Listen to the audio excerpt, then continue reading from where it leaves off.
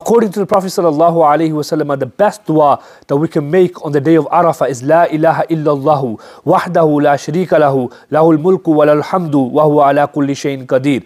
Try to repeat this dua as much as you can on the day of Arafah. Remember, the day of Arafah is that day, my brothers and sisters, that Allah Almighty is forgiving people on a large scale. Seek the forgiveness of Allah subhanahu wa ta'ala on that day, and that day is coming very soon. Seek that day and seek the repentance of Allah subhanahu wa ta'ala, and also make this dua as much as you can. Insha'Allah ta'ala, Allah Almighty forgive you and forgive me and forgive all of the ummah. Ameen.